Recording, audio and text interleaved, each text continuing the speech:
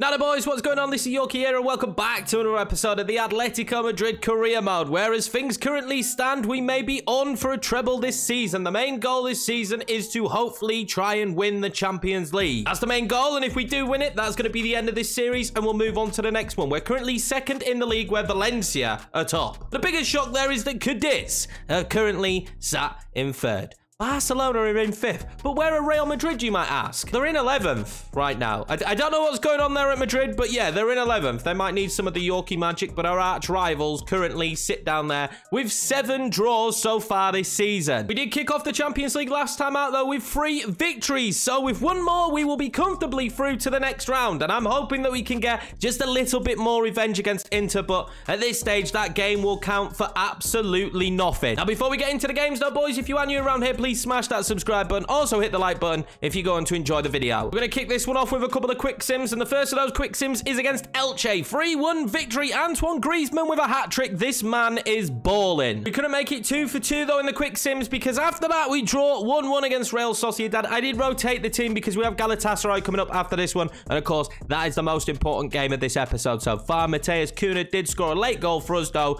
to at least give us a point. Galatasaray in the home tie then. Now, last time out they weren't so easy to beat, so I'm not expecting this to just be a walkover, but considering the firepower we've got and the form that Antoine Griezmann is on, I'm kind of hoping that we'll score a couple of goals early and then we can rest. Raya out wide now. This is a lovely ball to Molina. Molina is going to stand that one up. It was nice. It was a good idea, but didn't find the back of the net. That's a lovely ball out wide now to Yannick Carrasco.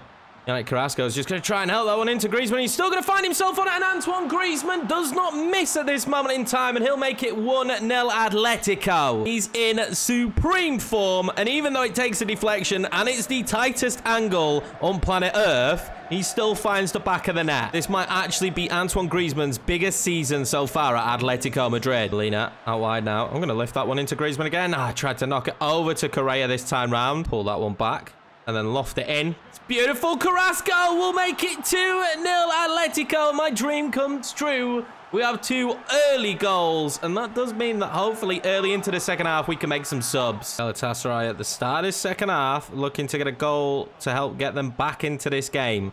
It probably would put them slightly back into it because there is plenty of time left on the clock. This free kick opportunity might just be what they need to get that goal back. It's a good lofted ball in. Good header away from Jimenez, though. Correa has played this one out to Yeremy Pino, who has a ton of pace and a pretty decent pass on him. Yeremy Pino into Yannick Carrasco, who already has 1 goal in this game, and he's going to have a second. And I'm going to make a whole host of subs now as we are smashing Galatasaray and booking our place in the next round of the Champions League. Yeremy Pino into Martinez. Martinez then back out to Yeremy Pino. Yeremy Pino across to Gonzalo Ramos, who couldn't just quite get his toe to it. Correa out to Yeremy Pino, who has had some issues in front of goal so far, but most likely not this time, as Yeremy Pino really caps off this performance. Our number 7 makes it 4-0. Can we whip a ball into Gonzalo Ramos? We can! Oh my god, how has that found the back of the net? It's going to be 5 for Atleti. This is an unbelievable header from Gonzalo Ramos. Seeing him come good, the goalkeeper just couldn't scramble to it. And with that result, we will sit top of the Champions League group, and we are through to the next round. But the crazy thing in this is Stade Rennais beat Inter. So Inter Milan on 3 points,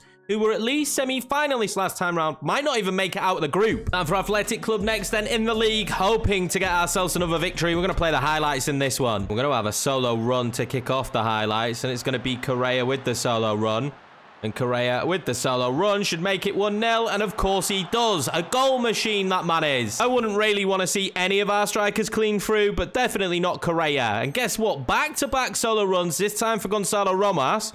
If I take this one perfectly, which I have done, Gonzalo Ramos should be making this 2-0. Ramos does make it 2-0. The highlight gods are definitely playing in my favor right now. It's another solo run for Atletico Madrid, and this one could be dangerous as well. I'm going to play that one across to Correa, and Correa then will take it all the way. No, he won't. He'll pull it back. Ramos, surely tap in. That makes it 3. We're not even 45 minutes into this one yet, boys, and we've already had 3 solo runs. Still not a single highlight for Atleti Club, and we're going to have another one here now. This is ridiculous. Llorente is going to try and play that one over the top to Correa. Gonzalo Ramos is making a run. Correa is going to look for that run. He's actually going to pull it back across, and that's a great save. We finally do get into the second half, and it is our ball. And Llorente playing a beautiful pass to Gonzalo Ramos. Gonzalo Ramos now with pace and power coming forward.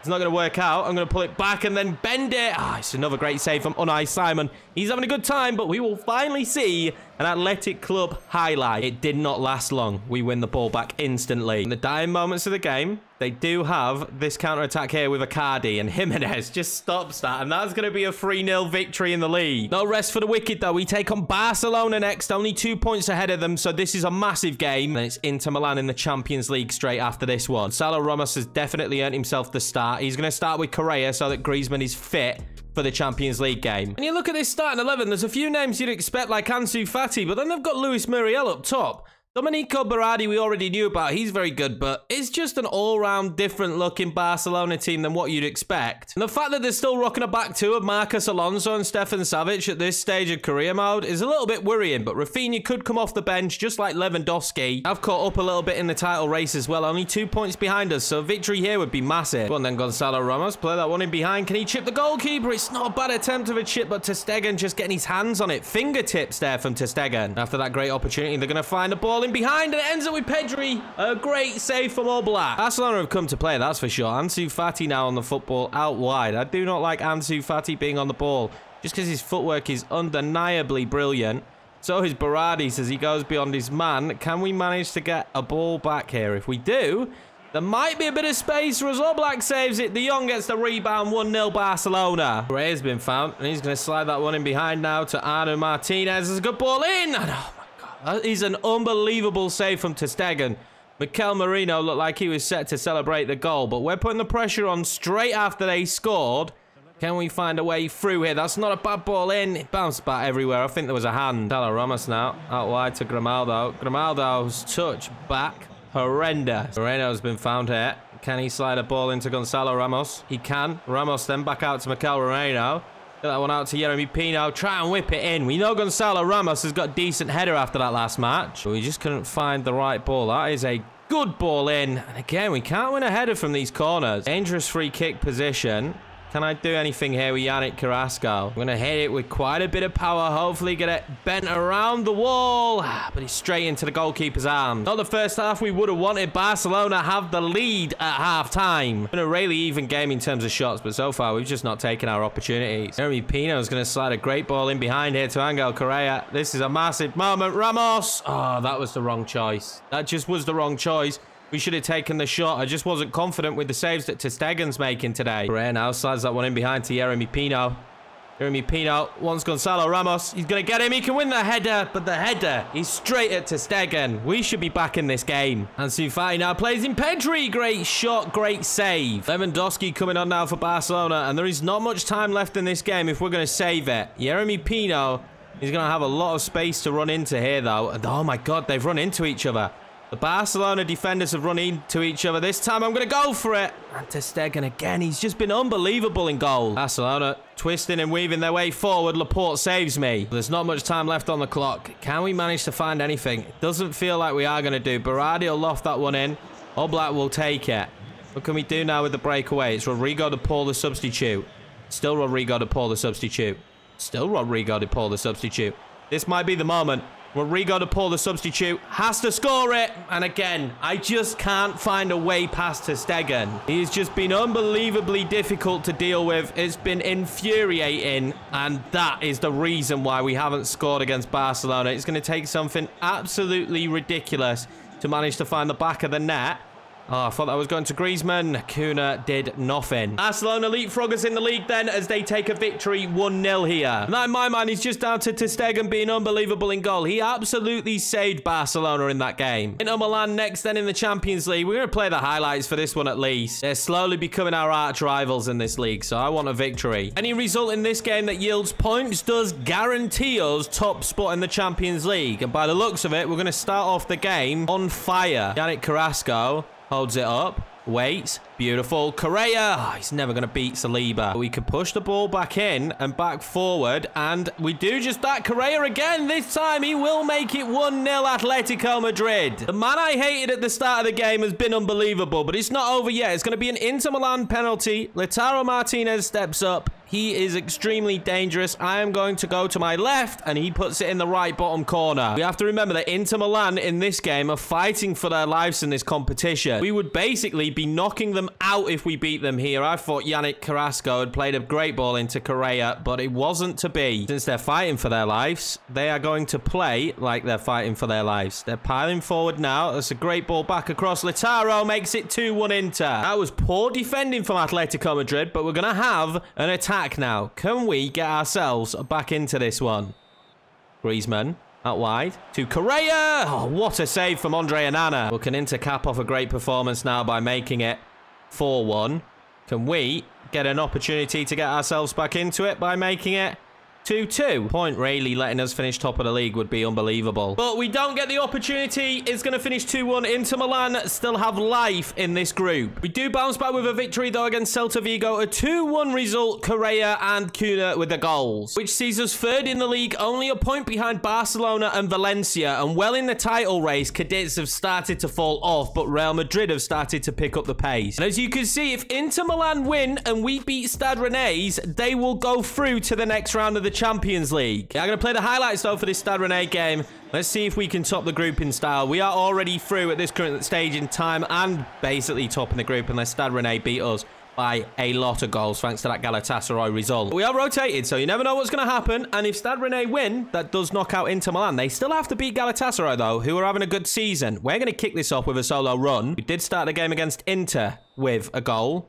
Can we start the game against Stade Rennais with a goal? We might do. Gonzalo Ramos, I expect to score, and he makes it 1-0 Atletico. The free kick for Stade Rennais to try and help them get back into this match. Hopefully, we can just clear this one comfortably, and we do just that. They're really fighting for it because they have a crossing opportunity now, and we're going to block that off. Into the second half, and finally an opportunity for ourselves to try and get something out of this game. That's a good ball into Matheus Cunha, who we've not seen much of this season, but does have good footwork. Lamar then, into Gonzalo Ramos. Good touch, good shot, great save. Well, they ping the ball over the top, and no flag's gone up. And I am not sure why no flag's gone up. And Grimaldo makes an unreal tackle, but gives away a penalty. I thought it was a good tackle. It wasn't to be. It's going to be a penalty, and it's not only just missed by Oblak. Stade Rennais breathes some life into this, but it is going to be an opportunity for us to get a goal back. And Yeremy whips it in. It's a good ball in. Oh, it's terrible. But with not much time left, can we manage to find a victory here? I don't want to be losing these kind of games. Okay. Plays that one up to Gonzalo Ramos. Ramos then over to Matheus Cunha. Beautiful touch. Beautiful goal. That was fantastic play between the two youngsters up top. That was fantastic play between the two youngsters up top, and Matheus Cunha finds himself on the score sheet. It doesn't look like there's going to be any chances left then, does it, for Stade Rennais, as it will be an Atletico Madrid counter-attack. It's going to be a good ball over the top to Matheus Cunha. It's going to be a pretty hefty touch, but he's going to play that across to Ramos, and Ramos, oh my God, it was a tap-in. And I might have been wrong, because with just moments left, they are going to have an opportunity. And Amin Gouiri is scary to me.